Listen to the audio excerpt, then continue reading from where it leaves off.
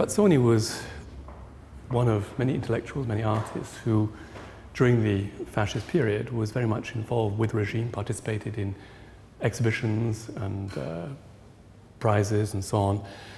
But like practically everyone, when fascism fell in July 1943, had to make a choice, and he's somebody who really began to look at fascism again with fresh eyes after the fall. And so here we have what looks like a group of squadristi immediately after the First World War, perhaps 1920, 21, torturing, we presume, a socialist, pulling a tooth out.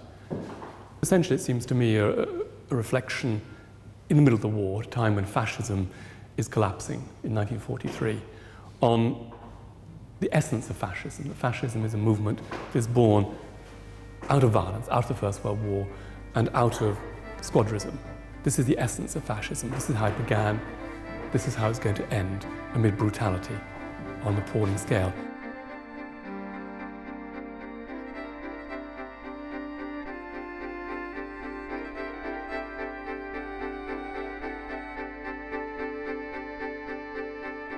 Violence is very much the centre of fascist ideology. There's a lot of controversy about the extent to which one can talk about fascist ideology, but certainly the celebration of war and violence is central to the regime. And then there was the appropriation of Mussolini's image by the avant-garde.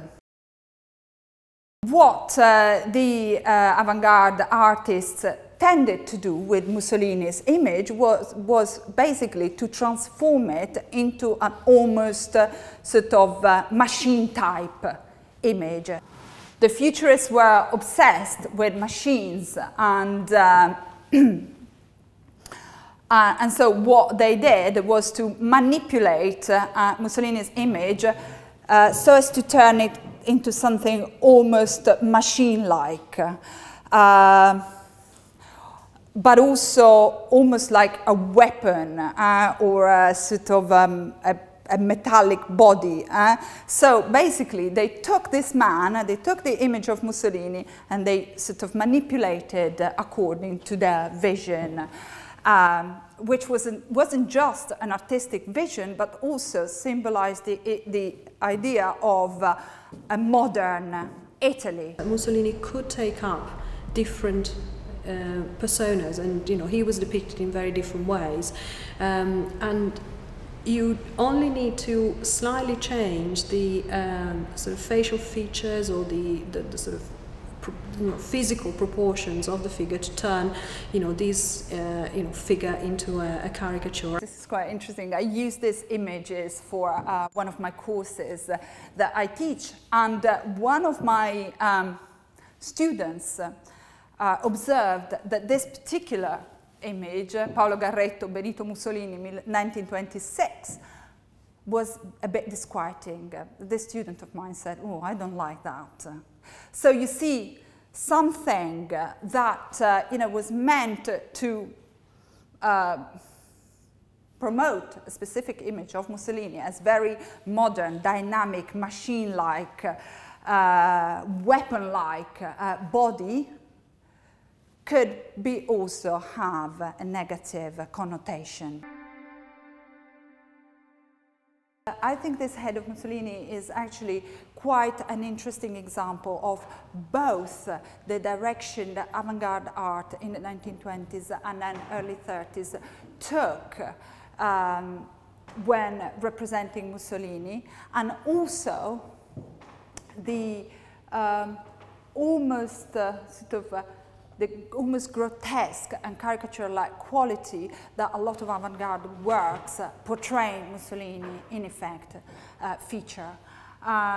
It has the typical feature of sort of the representations of Mussolini by the avant-garde. He's portrayed with a helmet, which of course gives this image a sort of military quality. The face is of course represented in a sort of almost grotesque or caricature-like fashion.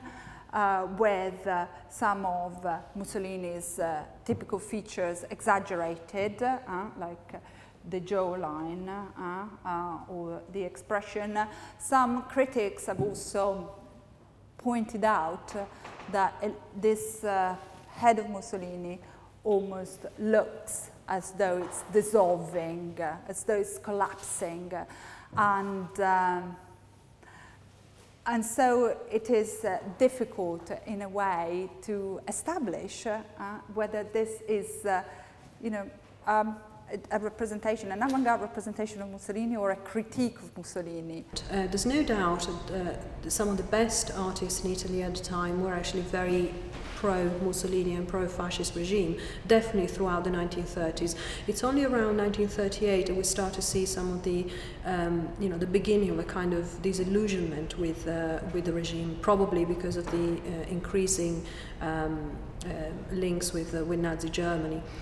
The image of Mussolini changed from being a sort of fearful, warlike leader who evoked, you know, some of the Roman emperors of the past, or possibly even, you know, the god of war, Mars, became a somewhat pathetic figure.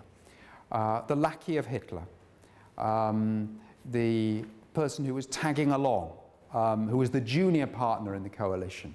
Already in 1939, this picture shows us that there is a growing sense of unease with the regime. This is, of course, very much underground. You know, no one saw this picture at the time. I think the title I chose for this talk was Mussolini Grotesque. And I think what I wanted to capture in that title was something of the exaggeration and distortion that Mussolini as a man underwent when he was represented through caricatures and cartoons, and also in some written satirical pieces. And I think in a way it's that exaggerated image of Mussolini that has come down to us. And I think, you know, that sort of close binding of Mussolini the dictator and Mussolini the caricature figure is something that perhaps needs to be reflected on and just sort of unpicked a little bit. The intense gaze, you know, becomes this sort of rather odd, you know, expression, you know, completely unfocused. You know, the lips, which many images, official images of Mussolini, used as a way to balance off the rather sort of squat, otherwise features, you know, facial features, you know, here become, you know, extremely sort of, you know, stretched and inflated, and the jaw, which you know, had such a highly symbolic meaning in terms of you know, conveying ideas about, you know, the sort of power and the strong-willed determination of the leader. Here, you know, starts to get that sort of strange sort of roundness and softness, which will then, you know, become in later years in the production of Zancanaro, will turn into, you know, this you know, almost monstrous, you know, double chin, you know, with, you know, this abundance of flesh.